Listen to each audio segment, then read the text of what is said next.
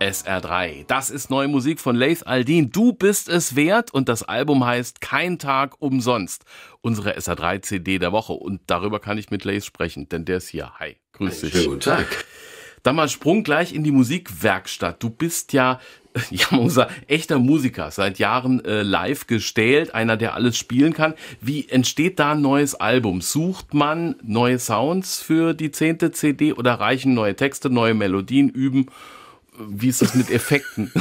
Ich möchte das in der Reihenfolge ungefähr so, wir mischen es noch ein bisschen durch, aber eigentlich genau so. In der Regel dauert mein Albumtonus so rund 2 Jahre. Warum sich das ergeben hat, weiß keiner. Es war so in der Vergangenheit. Und dann fange ich an zu schreiben, entweder mit Freunden oder ich bekomme auch Songs natürlich von Verlagen und mache immer einen großen Mix. Und Ende 2018 war das wieder so. Ich habe mit meinem Produzenten Udo angefangen zu sammeln. Und dann hätten wir Mitte 19 schon ein Album fertig gehabt, wären wir beide nicht getrennt voneinander, gut 6 Monate erkältet gewesen. Total bescheuert eigentlich.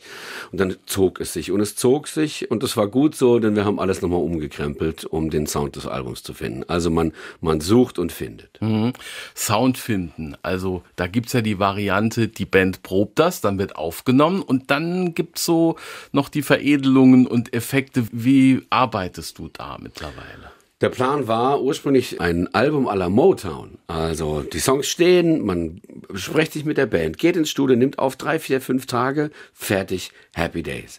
Am Ende des Tages durch die ganze zerrupfte Arbeitsweise wurden die Demos, die der Udo geschraubt hat, wurden immer besser, wurden immer mehr in der Produktion.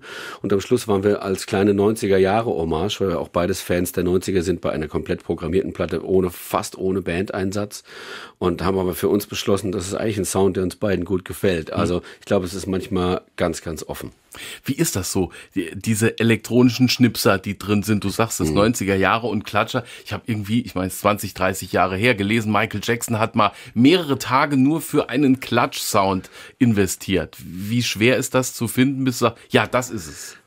Das weißt du manchmal gar nicht. Also man muss sich ja auch vorstellen, dass gerade Produktionen, die besonders einfach klingen, Sade auch ein schönes Beispiel, wenn jetzt gerade Michael Jackson sagtest, Sade so reduziert und leer und da hörst du dann ab und zu, hörst du vielleicht 3 Instrumente gleichzeitig und dann muss einfach jedes stimmen und dann hast du den Gitarrensound. Und dann kannst du dir vorstellen, wenn man Gitarrist ist mit vielen Möglichkeiten, dann stehen da 20 Verstärker, weil man hat ja noch geliehen und dann wird jeder ausprobiert und irgendwann raufst du dir auch schon die Haare, weil dir fallen die Ohren ab vor Langeweile, weil der Gitarrist nicht fertig wird und plötzlich macht's Kling.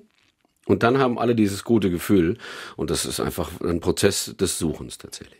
Ich habe auf der CD gelesen, die Position Delay- und Hallberatung. Ist das Spaß oder was heißt das? Das ist tatsächlich Spaß. Die Delay- und die Hallberatung ist Spaß. Aber es ist eigentlich so, dass das mein Drummer, David, der macht es normalerweise nebenher noch. Auch noch Delay- und Hallberatung. Und klar, wenn du mal einen guten Hall brauchst, rufst du ihn einfach an und kann dir helfen. Super. Corona und Studioarbeit, war alles fertig oder habt ihr jetzt in den letzten Wochen noch endgeschraubt und abgemischt und gemastert, was da alles passieren muss? Das Album war komplett vor Corona fertig und wir sind wirklich auch so richtig reingestolpert. Also im Prinzip hat der Udo ein bisschen noch Zeug noch vorbereitet, aber deswegen findet sich auch auf dem Album keine Spur, die darauf hinweist, dass Corona ansteht. Ich habe noch ein Stück. Bis ans Ende der Welt. Lait Al-Deen.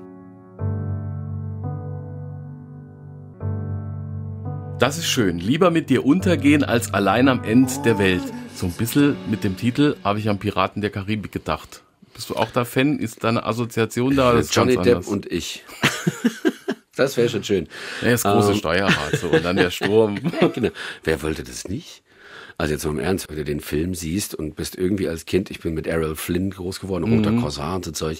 Also großes Kino, Piratenschiff sein. Ich glaube, ganz viele Leute kennen das. Wir haben den Song schon gespielt, dass du in einer Beziehung als Beispiel, dass du einfach so im Alltag an den guten Dingen, die du mal hattest, vorbei segelst. Aber ganz elegant und entspannt und plötzlich stellst du fest, huch, wo sind wir denn jetzt? Und das ist ein Zustand, der ganz schade ist, weil viele Beziehungen tatsächlich an dem Punkt zerbrechen oder zerbröseln. Und ich kann jedem sozusagen an der Stelle mich selbst auch nur mahnen, kommt da gar nicht erst hin und werdet euch vorher dessen bewusst, was ihr habt. Kein Tag umsonst, das ist der Titel, so heißt die CD. Also ein bisschen philosophisch werden, so ein bisschen My Way mäßig, ein Blick auf deinen Weg. Die letzte CD anlässlich der wir uns getroffen haben, hieß, was, wenn alles gut geht? Ist alles gut gegangen?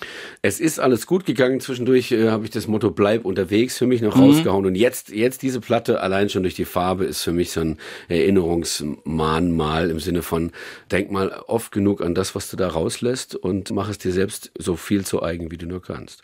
20 Jahre bist du jetzt so rund im Geschäft. Eine Rauf- und Runterzeit. Du hast es immer irgendwie gepackt, weiterzumachen. Was ist das Rezept, so lange in der heutigen Zeit da zu bleiben?